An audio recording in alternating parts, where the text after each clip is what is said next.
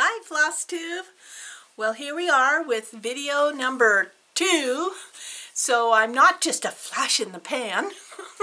I am hanging in there and it is working like I thought it would, just by knowing that there's somewhere I'm going to be documenting my cross stitch. It seems like I am more committed to it. You know, it's a real relationship. You know, I didn't need to go to therapy or couples counseling with me and my cross stitch. And I have had, I've done 20 stitches. This is the thing, is that maybe it's because of my age.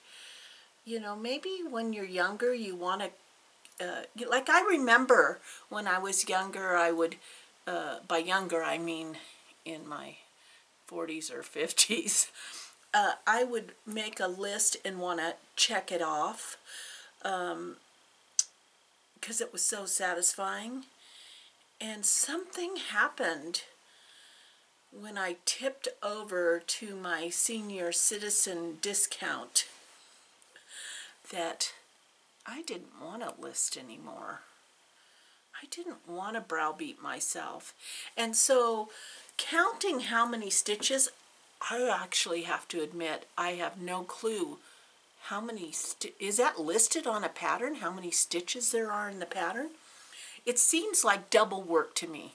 I'm stitching long and I have to count how many I've done. No,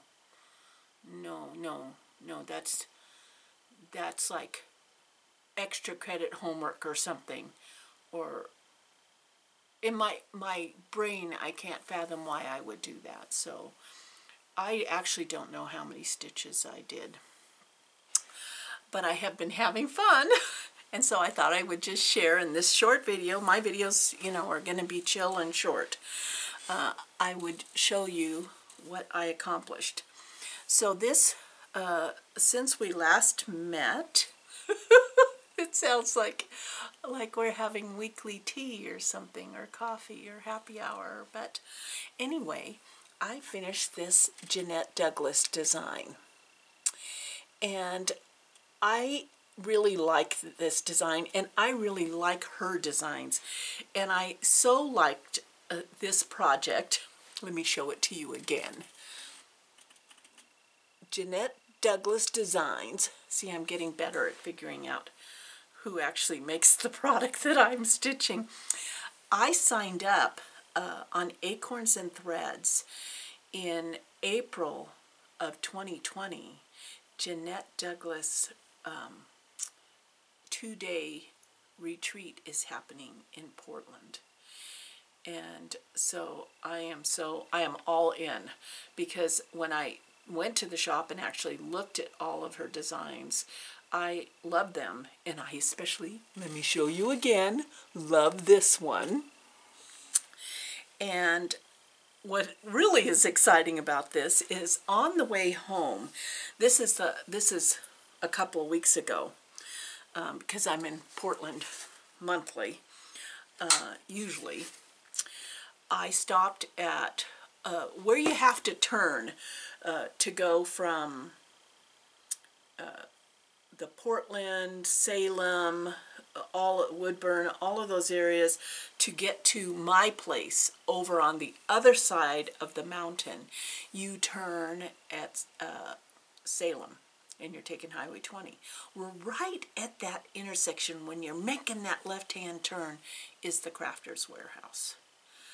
Now, originally, you know, it's a great place to take a potty break. And but you can't just go in there. I mean, that's kind of rude to go in and use their potty and not spend some money there. I don't think I could do that. So I went in and I walked up and down all the aisles. I got so excited. And one of the things I got excited about was this little box. So you see this little box? It was $5.99. Of course, I have to paint it. But the great thing about it is that inside the box So you can see that the box is recessed right here.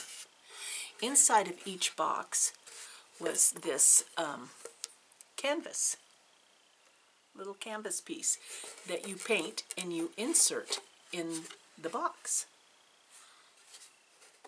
Well, I'm not doing that. I am going to attach my little Jeanette Douglas, because this is a gift for someone, but I'm going to attach my little Jeanette Douglas design after I painted the box, and it's going to insert in the top. Isn't that cool? That is so awesome. And so now I just have to, you know, paint this box and decorate it maybe. I'm really excited about that. And it came with the mounting board. So I was really happy to get that Jeanette Douglas design done.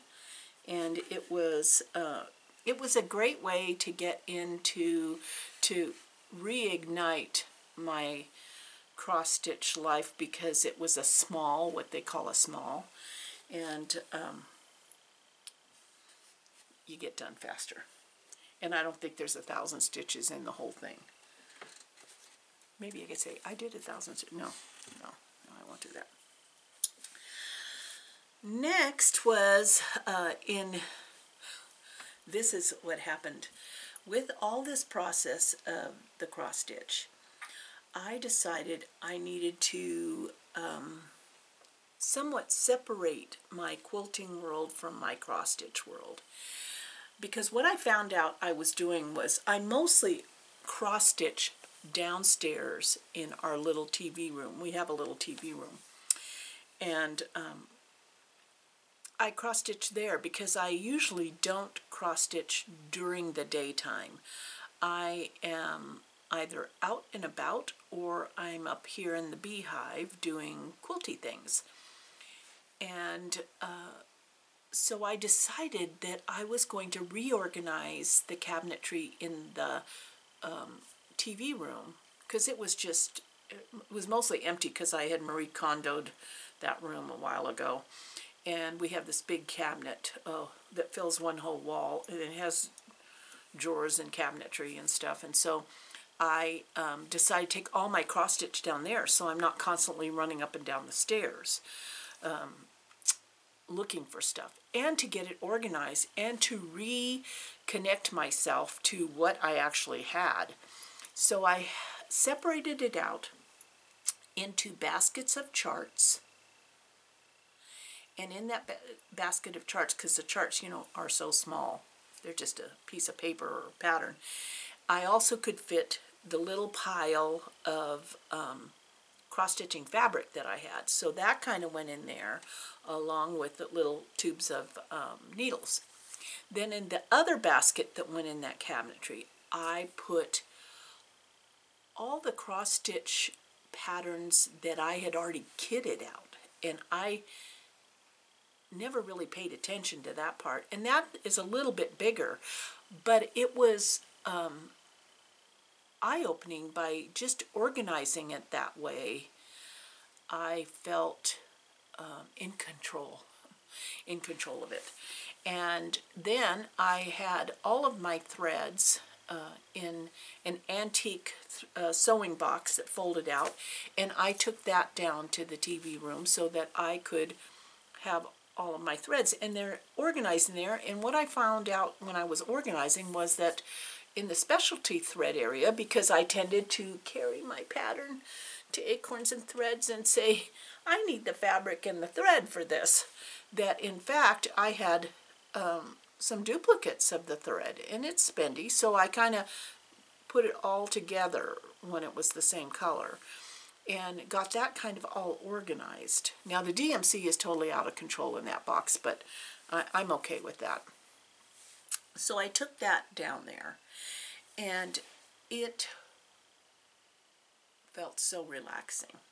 What can I say? It was really relaxing, and I enjoyed being in the TV room. The reason I cross-stitch in the TV room is because we don't, it's so funny, we have a TV room. We don't have cable. We're kind of this, maybe this weird couple, because we don't have cable. We got rid of that because we weren't using it. And we watch Netflix. Sometimes we watch Amazon Prime and YouTube. That's what we watch. And G hooks his laptop up by this contraption of wire to the television and brings up a show on his laptop, and it shows up on the TV. So that's how we watch TV in the evening. So there is a lot of compromise when it comes to watching. I insist that anything that is scary has to be watched in the first hour of that we sit down. It cannot be in the hour before I go to bed. And I got this Jeanette Douglas project done because we were into season 3 of Stranger Things, and that show freaks me out. And so I can sit there and stitch and not look, and I'm just hearing the sound, which is scary enough. But then I can look at him and say, what the heck happened, you know? And I can just keep counting. It actually makes my cross stitch very rhythmic because my tension level is going up as I hear chaos reigning on the television. So by moving that cross stitch down there, it I can't quite explain it, but having it all in one spot and that it's in a organized by what I have is awesome. And so in the organizing and separating out the kits from just the charts, I found a few things. So then I got all excited. I got all excited about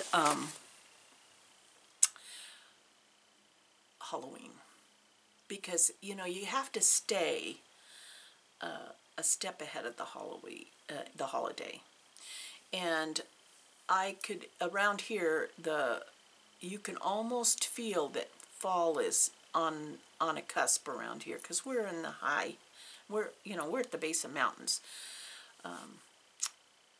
and so the Halloween I thought be really fun right now to start stitching Halloween. And in that pile I found a project that was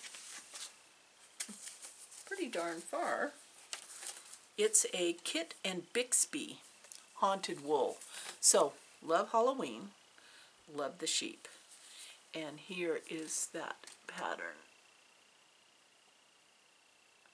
Is that haunted haunted wool? That's what I have in my sewing room, is haunted wool. And I fell in love with this pattern, I don't know, a long time ago. And when I was organizing, I realized, oh my gosh, look at how far I am. Look at how far I am on this. I could get this done before Halloween. So I just love that. The thing I didn't know until last year, and I stitch in hand. I just find it more comfortable. I don't know how I would do that with really big project, although that blue project is big. But I stitch in hand. But I did at one point I have all kinds of sizes of hoops. I didn't know you were supposed to take the hoop off every night.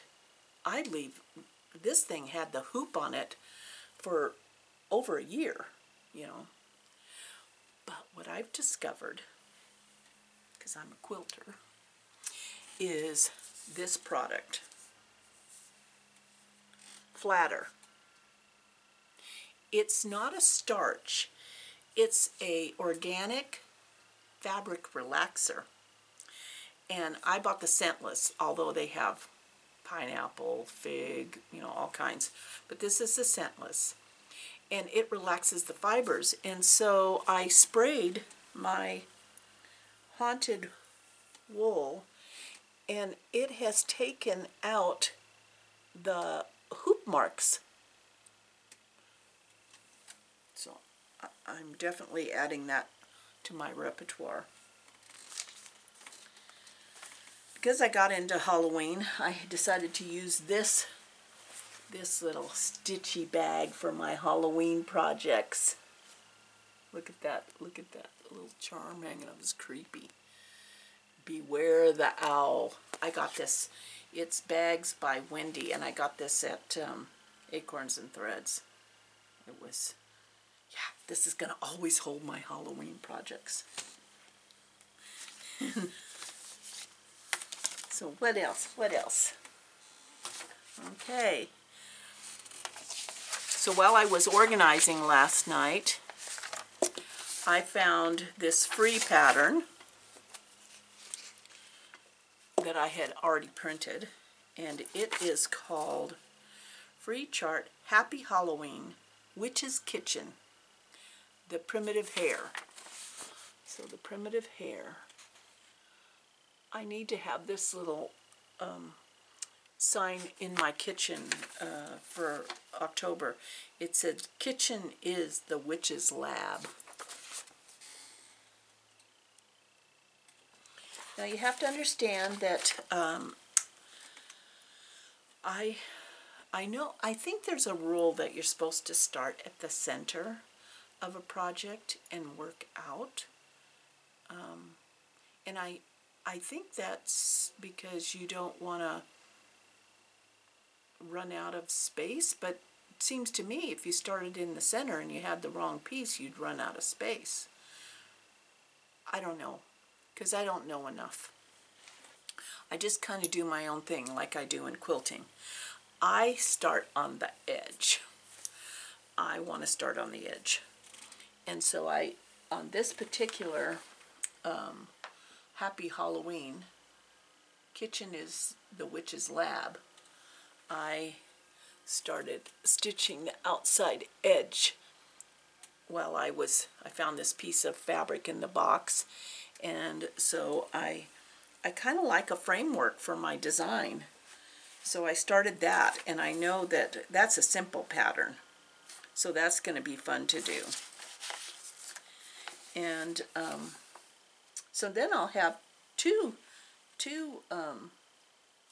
Halloween patterns, and conceivably 3, because I had to get this fabric. Of course, I bought the whole kit. Fabric, thread, chestnut. It's 32 count chestnut linen.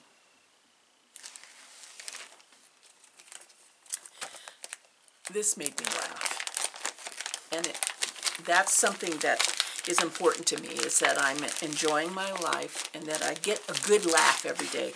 And I could imagine while I'm stitching this that I would be laughing all the time.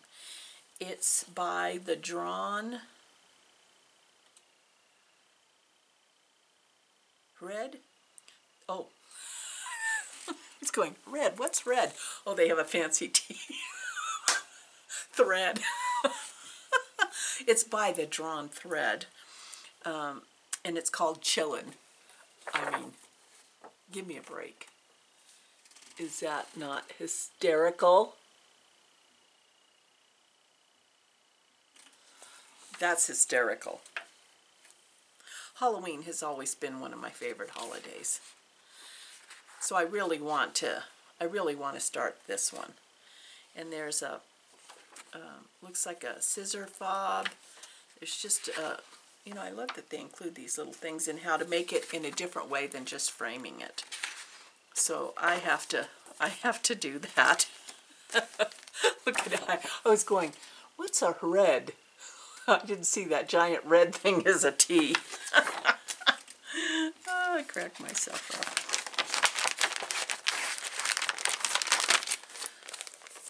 Oh, I forgot to show you one of my favorite projects from, I think it was, yeah, 2018, was Beth Twist's Coffee Quaker.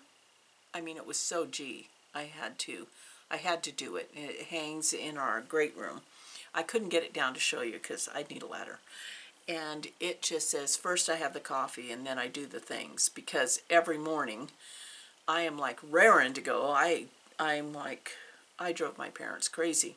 I was that child out of bed that, you know, immediately needed stimulation.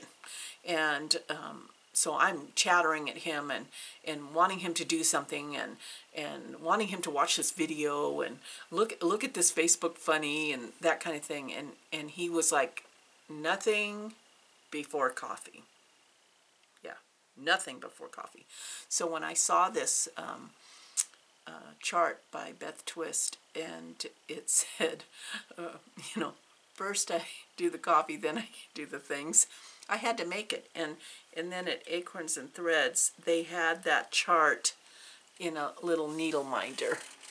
And so I had to get that too. So that's on my Halloween project.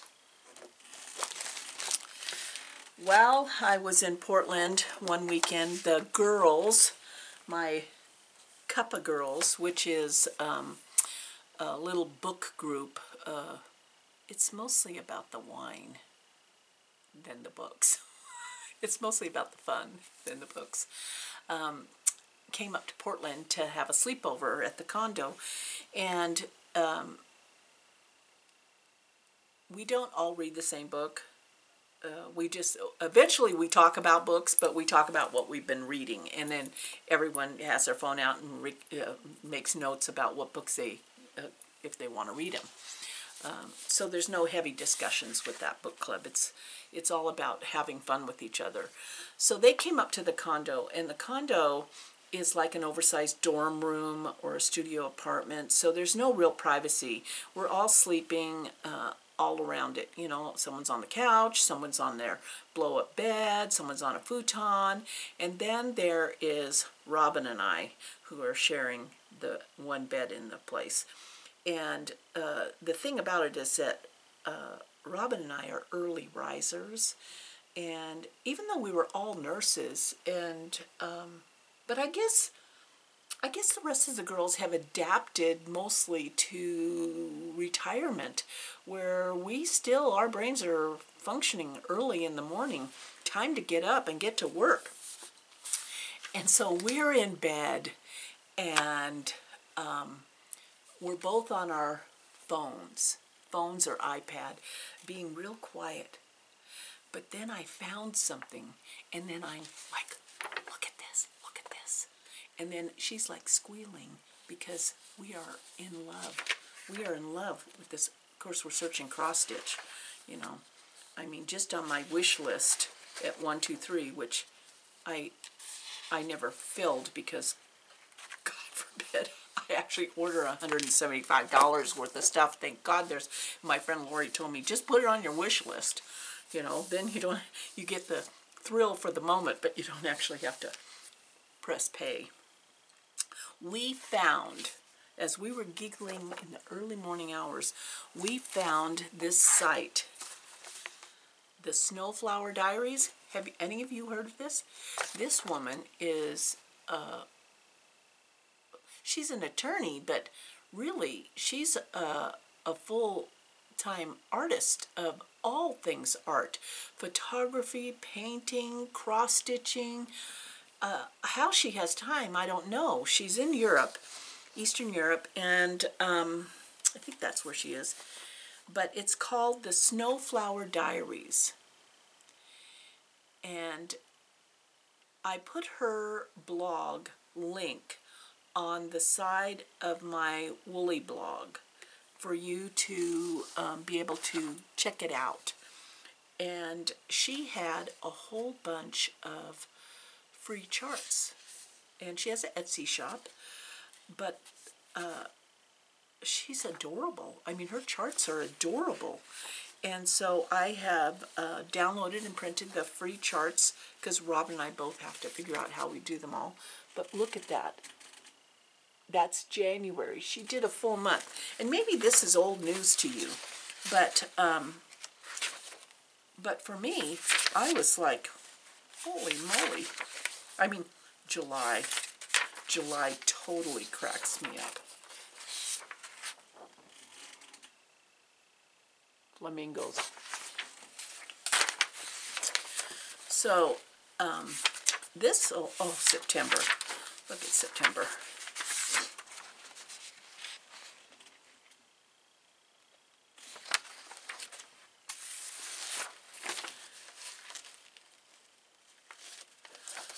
I did something wrong with October, but so I'll have to reprint that one. But I loved October because it was a hedgehog. Look at that, hedgehog. And November, oh, it's like 3 of them I printed sideways, huh? Okay, November and December. So her site is amazing, and I just love, oh, and here's a couple other free patterns that I've downloaded from her.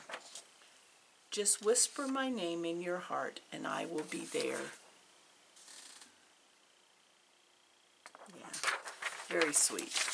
Very sweet lady in her patterns.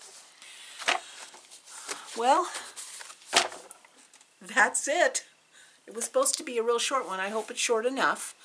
And I will be busy putting in my 21 stitches this week, and hopefully be able to share something new with you in an upcoming video. In the meantime, have fun stitching. Always look on the bright side. It's a good life.